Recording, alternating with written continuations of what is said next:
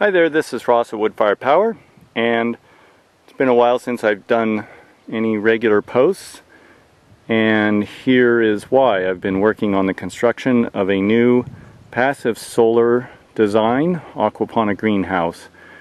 This greenhouse is designed to have cool air coming in at the lower right and the heated air heading out through thermally actuated vents at the upper left, following the spline shape of the rafter pipes. So here's a quick little introductory tour. I'll take you on a walk around and a walk through the interior of the greenhouse, and this is a little bit to enable you to see what I've been working on since I've been posting last. In the future I'll start doing some more posts and showing details on how to do different things on the construction of this, and I also intend to create a set of plans that you could acquire if you wanted to build one for yourself. Again, this is Ross at Woodfire Power. This particular greenhouse was built to be a small commercial greenhouse, and it's capable of producing about 400 heads of lettuce per week. Those can be sold at farmers markets. The same geometry, enabling passive solar cooling in the summertime and heating in the wintertime, can be had in a smaller scale using the same shape or spline geometry of the roof. And as well, the aquaponic systems inside can be scaled up or down. You could build a larger commercial greenhouse or a smaller personal sized greenhouse. This is the view of the space from the north, and there's a little makeshift lean-to to provide a little bit of shade during the hot summer while it's under construction.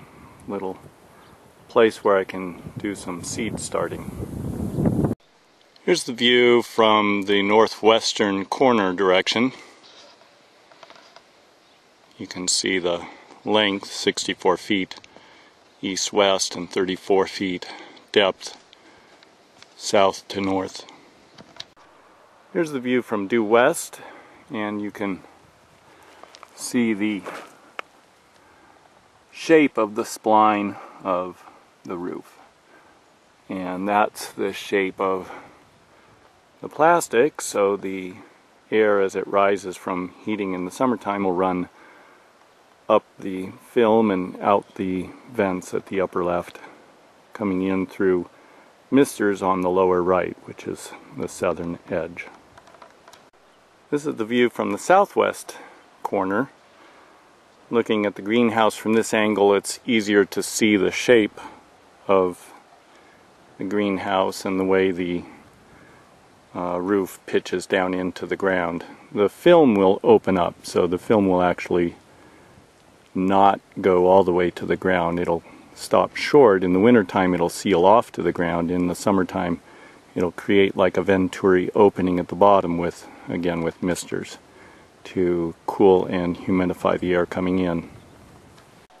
This is the view from the south, and you can see the shape, and from this position you can see the straw bale back wall, and maybe you can notice the vents at the top of the back wall and some plants along the right hand side of the straw bale wall.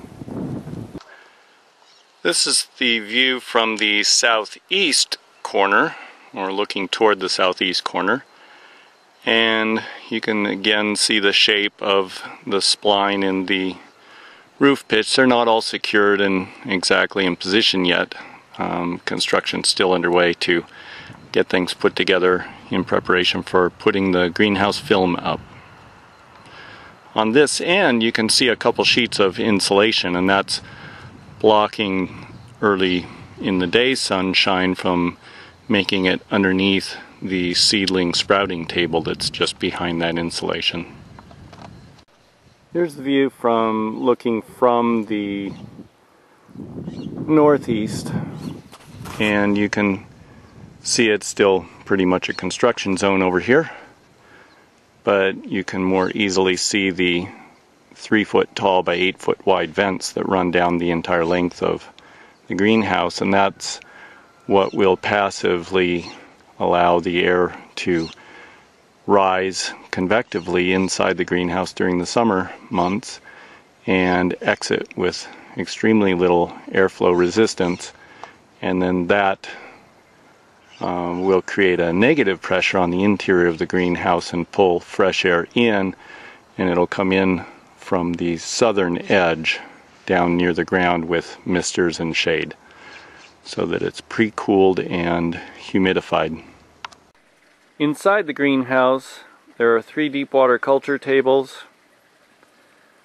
1 flood drain or ebb flow media table, 2 lines of beta buckets, and on the far end a seedling sprouting table.